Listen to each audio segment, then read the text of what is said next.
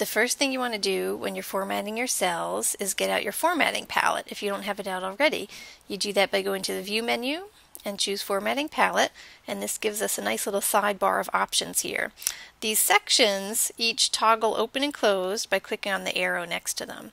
Here in the font section, we have our font controls. I'm going to work on my header row here, so I'm going to select the whole thing. You can change the font by picking a new one from the drop-down menu.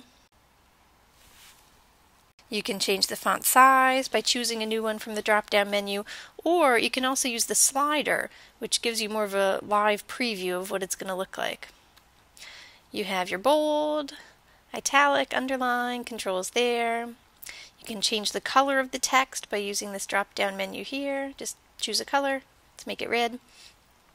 Your other option here is if you have your formatting toolbar open, you'll notice that you have a lot of these same controls here in the formatting toolbar. The number section here allows you to specify what kind of number you have. I'm going to select my amount column here to show you.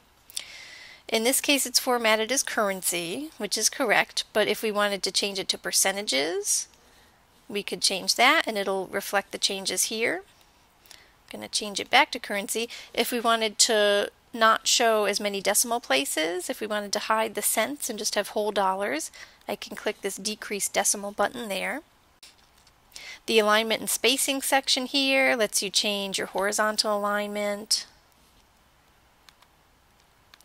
your vertical alignment.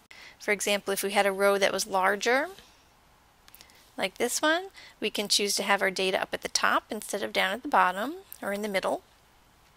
You can also make your text go up and down using this orientation or on a diagonal. The wrap text option here means that if you have a cell that contains a long sentence, it's going to wrap it around to multiple lines so you can see the whole thing. The borders and shading section allows you to add a fill to the cell right here. That means a background color, like that. You can also choose what kind of borders you want around your cell. These borders apply to whatever group of cells you have at the time. So if I choose the outside borders, it's just going to put a border around this entire row since that's what I have selected. You can get even more formatting commands by going up to the Format menu and choosing Cells. In the number section, I have a lot more options here under Date. So if I want to format my date column to show the year, I'm going to change my selection from this, which just shows the month and the day, to this one, which shows the month, the day, and the year. And you'll see that it updated all my dates here. It also gives you some more options for cell alignment. You can have a header row, for example, be on a diagonal. You do that by moving this up to the angle you want, choosing OK. I'm going to make my row a little larger so I can see it, but this is useful if you have really long header descriptions but you don't want your columns to have to be too big.